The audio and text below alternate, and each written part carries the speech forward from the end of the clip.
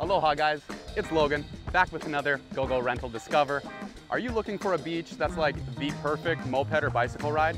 Well, I found it for you today. We're at Kahala Beach Park. Kahala Beach Park is really only going to be about maybe 10-15 minute moped ride from central Waikiki. Why would you want to come here? It is the perfect distance to drive a moped and get right to a quiet little beach park that's not going to be a complete zoo like the beaches of Waikiki. Some things that you'll notice about the beach. One, it's going to be a little bit less kept, mostly because there's not a huge chain of hotels keeping it all up. With that, you're also not going to fight the crowds. We're here on a Saturday. There's like 4 people here.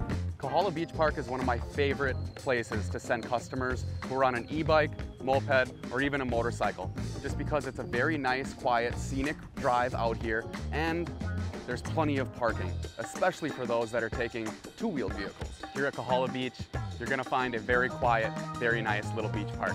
Plenty of seating, plenty of picnic tables. They do have restrooms. There's a canal that cuts the beach park into 2, and let's not forget about our beautiful beach. All right, guys, that's gonna be it from Kahala Beach Park. Until next time, I'm Logan. This is GoGo Rental. Aloha.